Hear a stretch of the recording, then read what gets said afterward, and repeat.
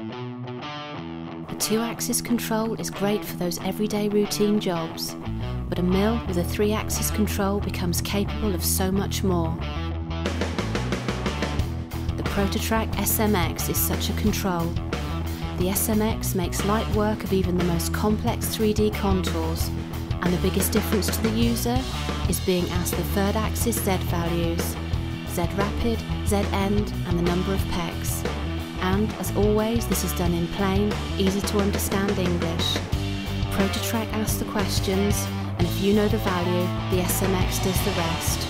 Check it with the look key, and that's now in there, ready to go. From here on in, it's the same as the 2-axis. So we select the datum, from the main menu select Run, select Start and follow the on-screen green prompt boxes. Start the spindle and press Go.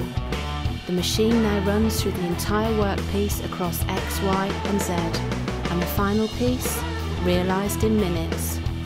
Getting work into the SMX is also nice and easy.